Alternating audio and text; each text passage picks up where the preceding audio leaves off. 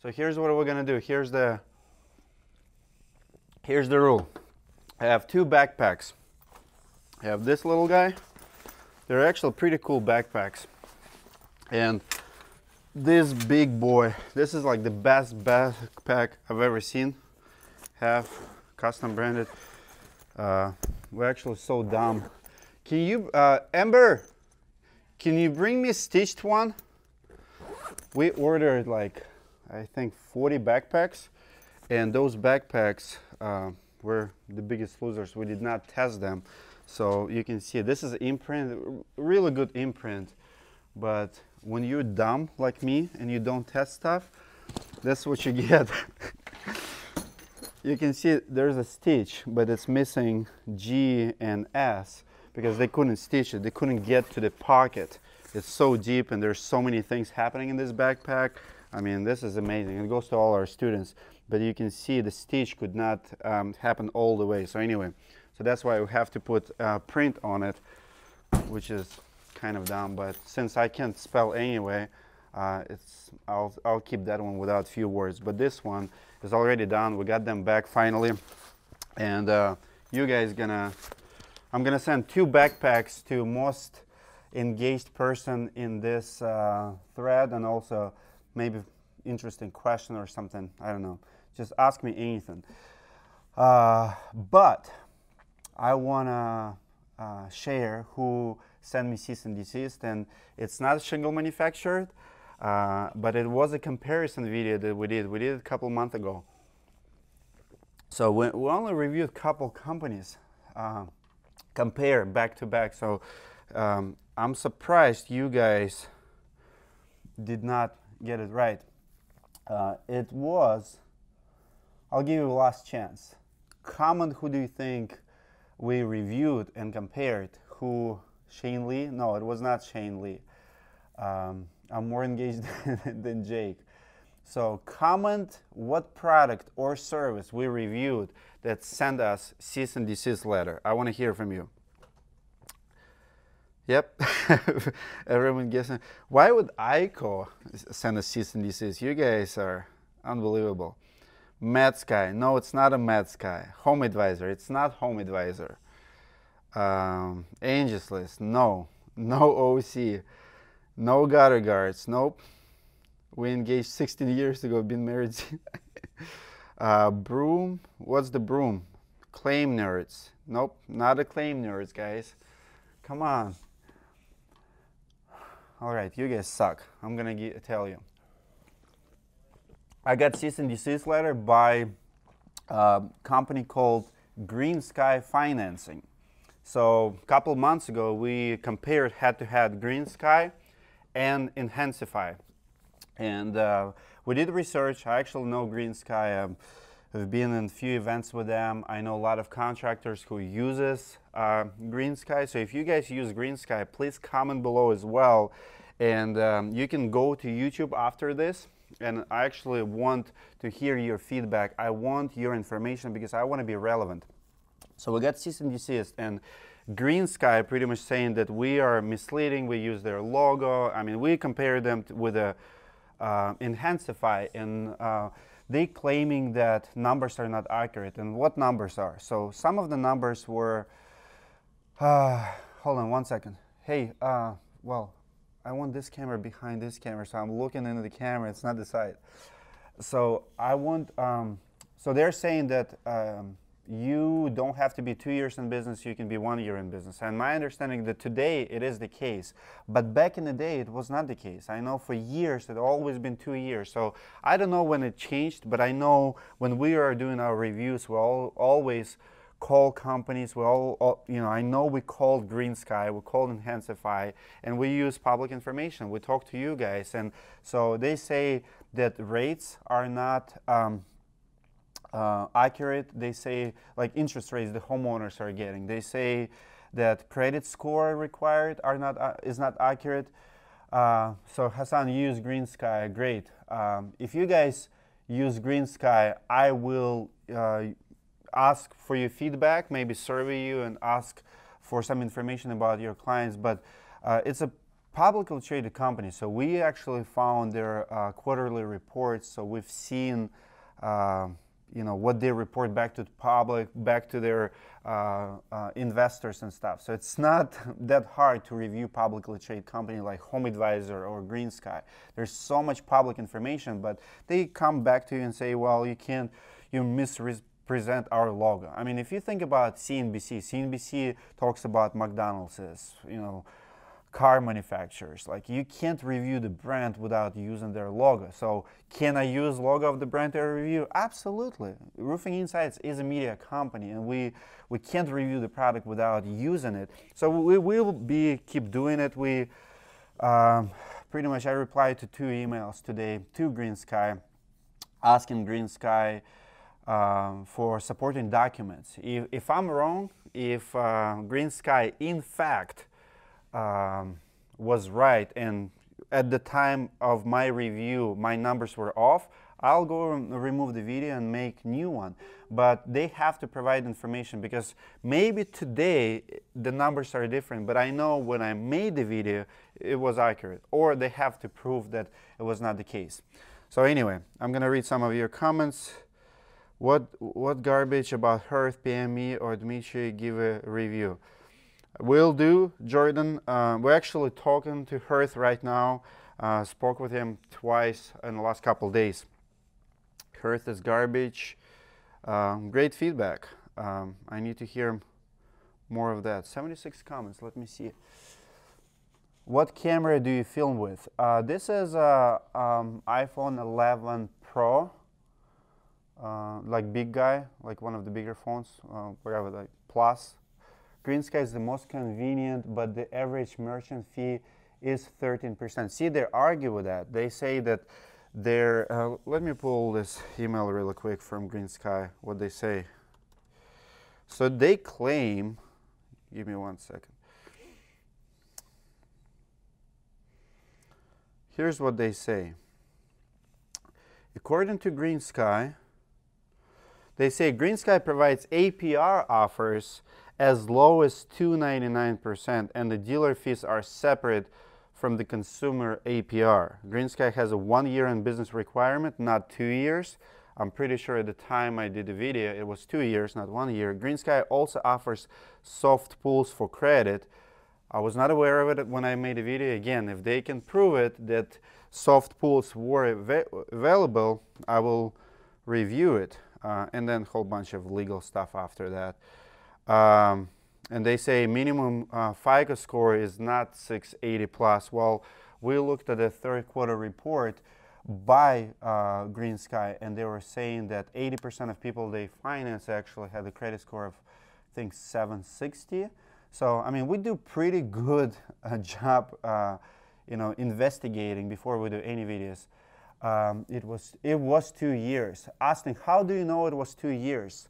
I know it was 2 years, but how do you know? Did you sign up at that time, or how did you do it?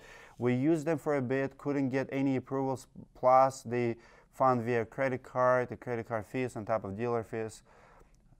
So it averages 16% per job. You're gonna find that every time you're honest, you're going to be threatened. Well, that's the thing, guys. That's what Roofing Insights is all about.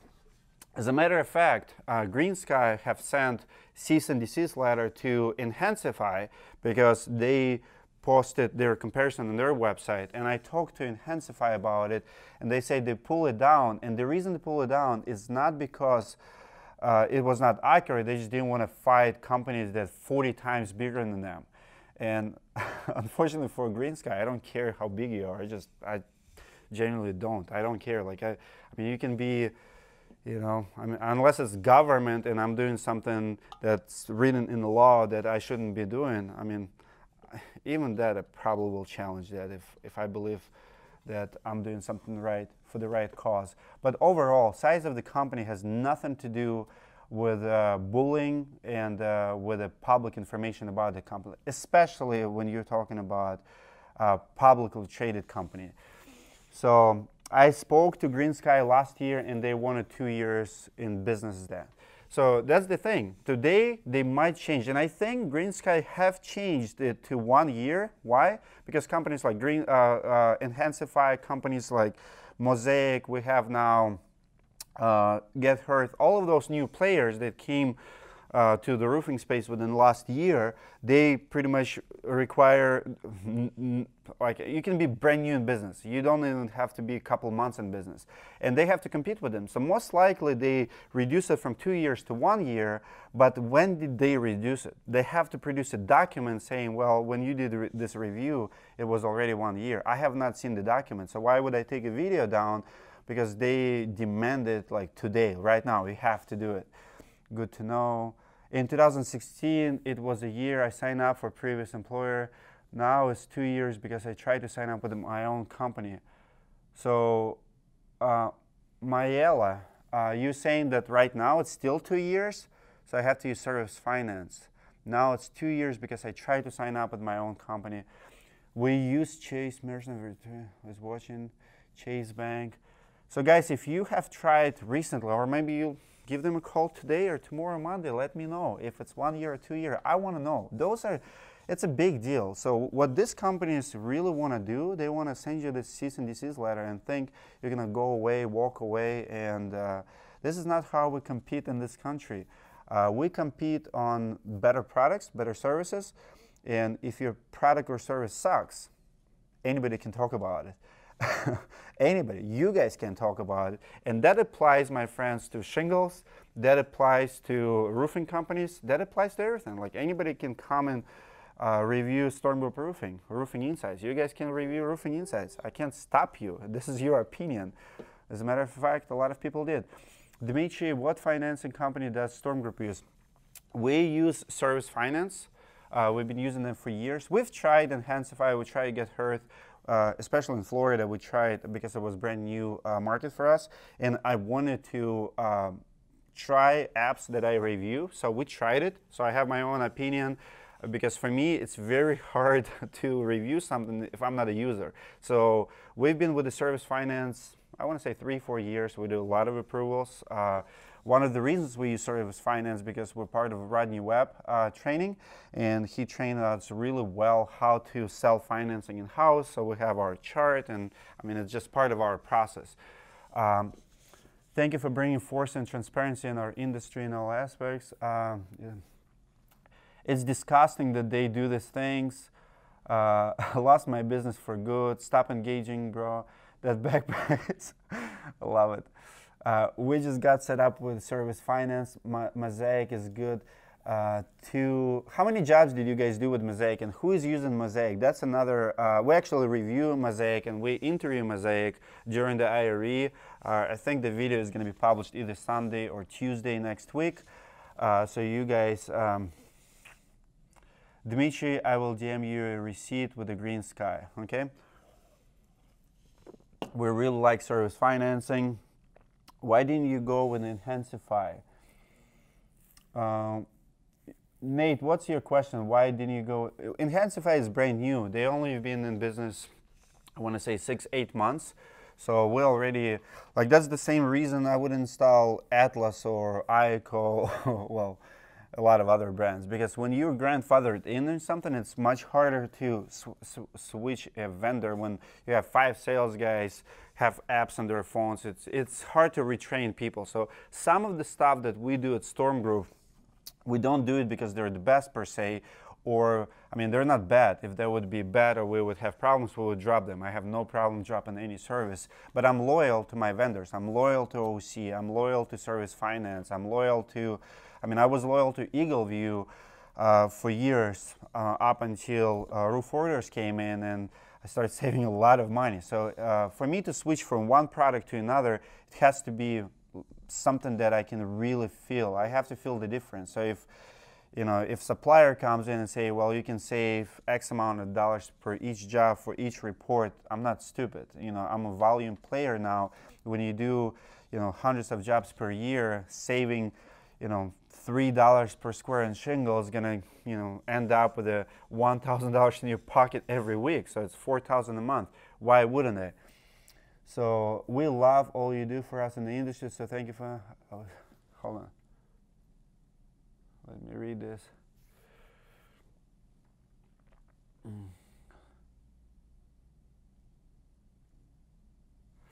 Greensky has higher approval rates, but service finance overall costs the contractor less money, and their approval rates aren't that bad. Yeah, service finance is pretty good company. We're happy with it.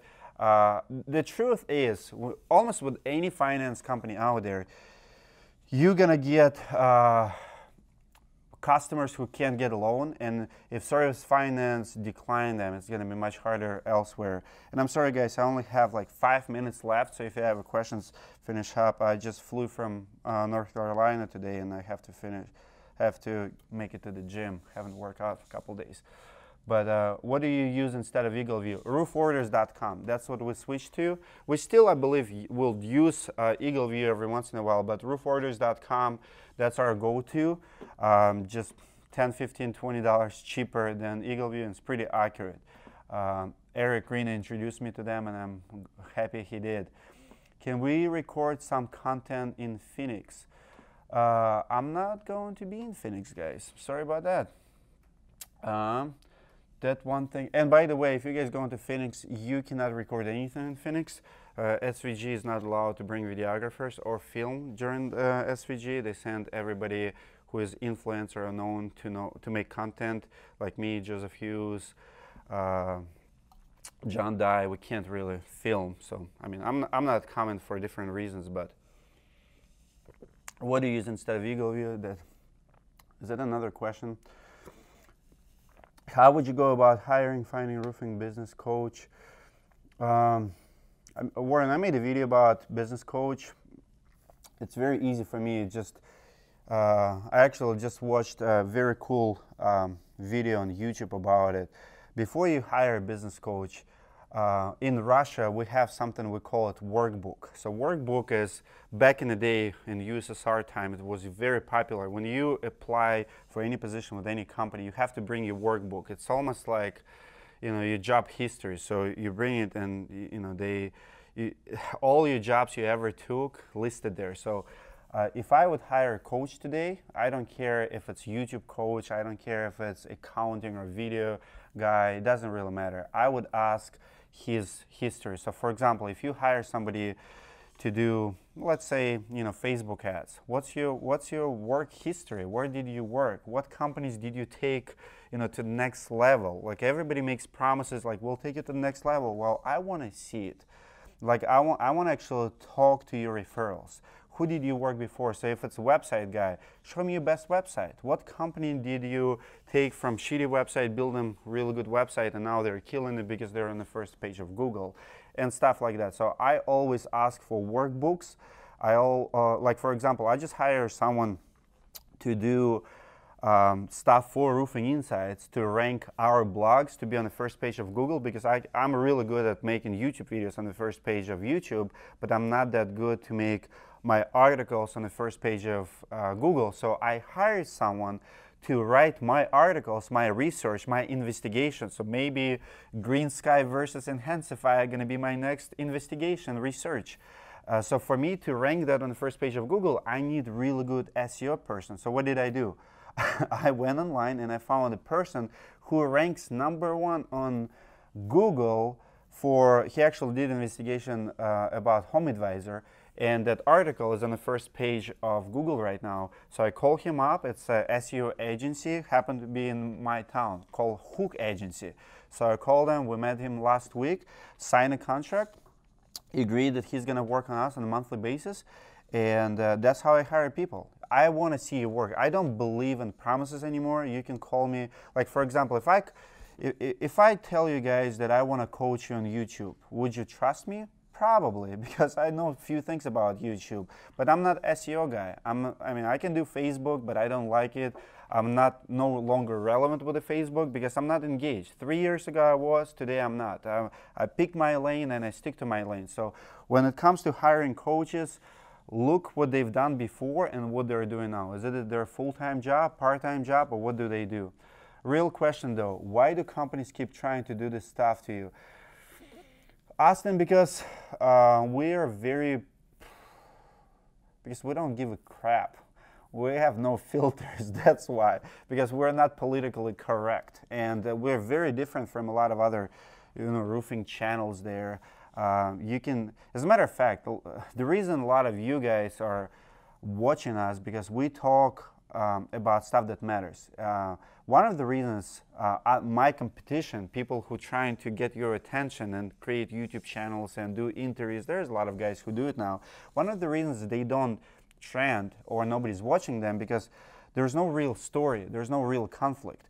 I'm not gonna watch interview if the entire interview is about you praising me and me praising you. What kind of interview is that? When I interview people, I want to ask freaking real question. I want to make you uncomfortable. I'm okay if you make me uncomfortable. I know you guys will watch it because it's real life. I'm okay being vulnerable, and I don't turn my camera unless I have good piece of content. That's the secret. Not many people do it. But when you have real content, it will drive home and you will get attention. And if it involves other people and they don't like what you say about them, they're gonna sue it. So, service finance for the last couple of years. Have you used roofs.com? I did not use roofs.com yet, but I'm talking to them. When the school coming to the East Coast, roofingclass.com, check out the schedule. I'll let you know there. Another thing, guys, about content too. I'm a big fan of Gary Vee. So what Gary Vee says, give, ask. That's what I do every single week. We publish 3-4 videos. We're not asking anything, just feeding for free. And then every once in a while, we are, asking, come attend our class, subscribe here, maybe buy a t-shirt, support us one way or another, do the service, stuff like that. And in this industry, people are selfish. People who create content selfish. I see guys right now, and it's not a stab at SVG. I love SVG community. There's a lot of good guys there. But for the last couple of weeks, I almost have to turn off notifications, because every single video that comes out is not like vote for me. There's a few guys who produce content, and I don't think they produce single tip in the last 30 days. They just produce content, every single video they post out. Vote for me. I'm the most influential in the industry. I'm the most influential in the industry. Vote here. Vote.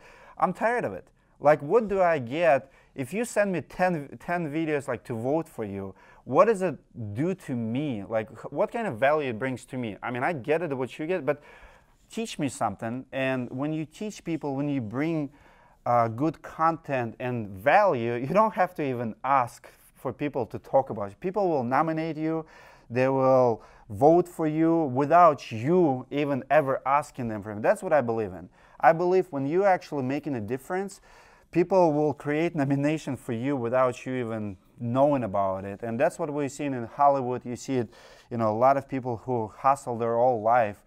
All of a sudden, people at the board, they create categories like, most influence, or for the hard work, for something, what they did to the industry. When you work hard, people will notice it. People not gonna notice it just because you ask them 10 times to vote for you, to like your page. You have to ask for engagement, but asking for engagement is different than asking for a praise. That's my take.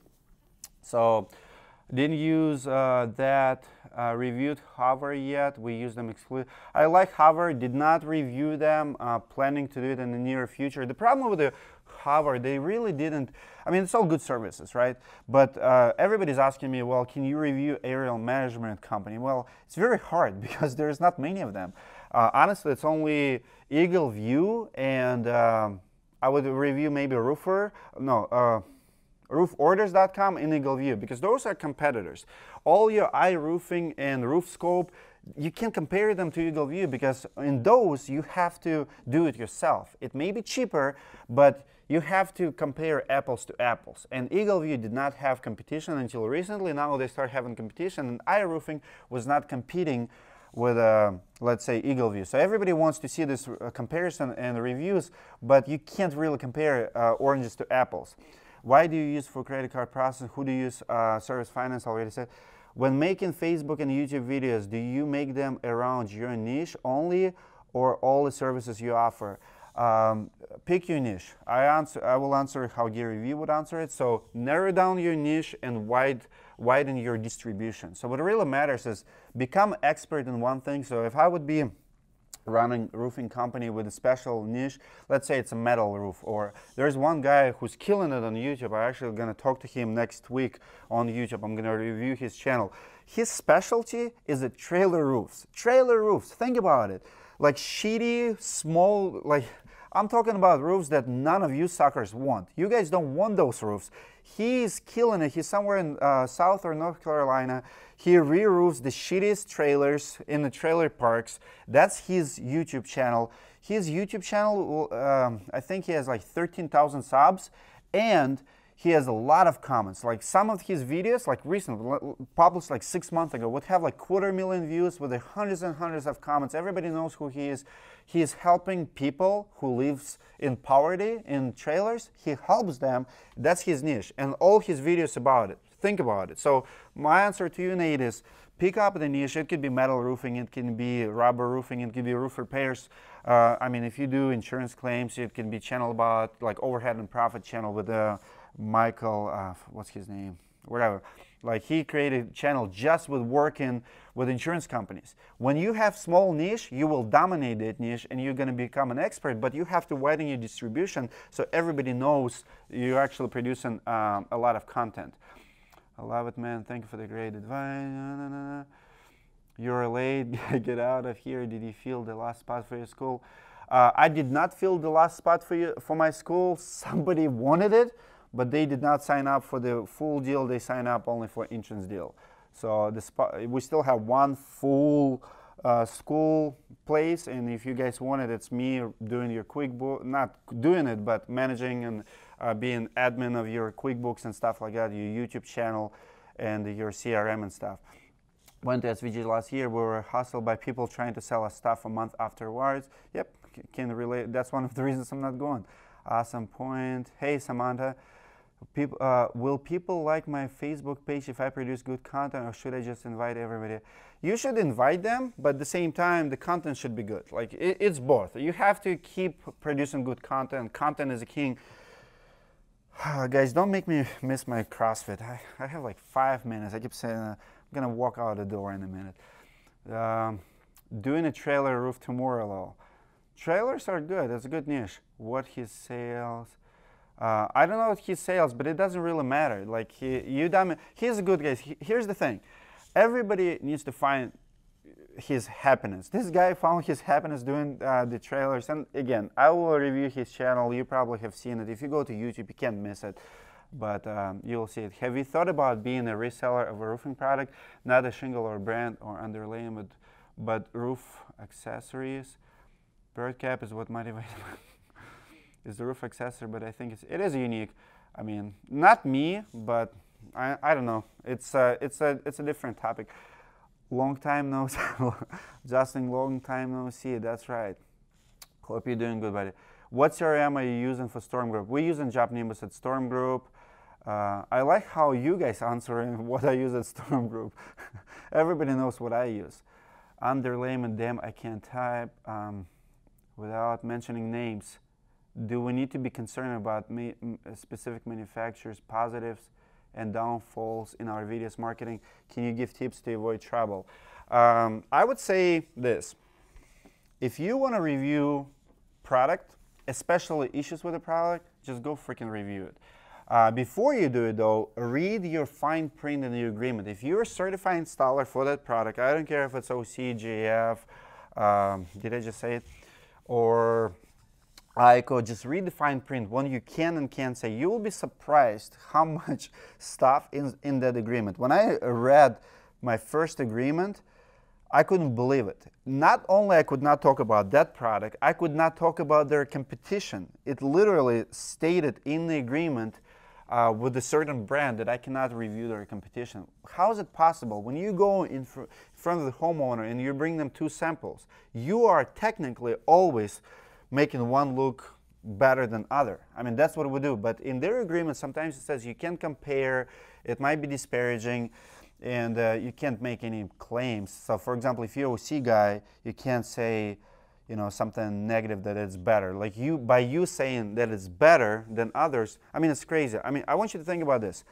When I got in trouble a couple of years ago, what was happening, they were demanding some crazy stuff. One of the things what particularly bad, I published on my Facebook page simple link to class action lawsuit of that brand, and I just made a quick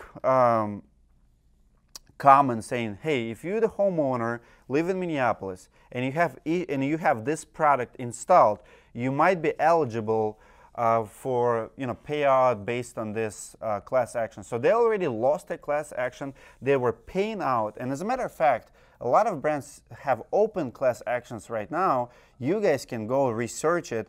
Well, one of the brands, you can look it up, I'm not going to tell you who it is, have a class action and they're paying it out until like 22, like so for the next 2-3 years, they still paying it out. But I was not able to even put that link on my Facebook because, on my business page Facebook, because it would disparage that brand. I mean, think about it. They lost in court, their product failed. So it's not like Dimitri saying your product sucks. It's judge says, hey, your product sucks and you're gonna pay those homeowners who affected. Now, I'm a roofer, going to public, Facebook, social media and saying, hey guys, if you're affected by this class action, here's the link, follow it, see if you qualify. And they say, nope, that's disparaging. That's how crazy those agreements are. Without mentioning names, okay.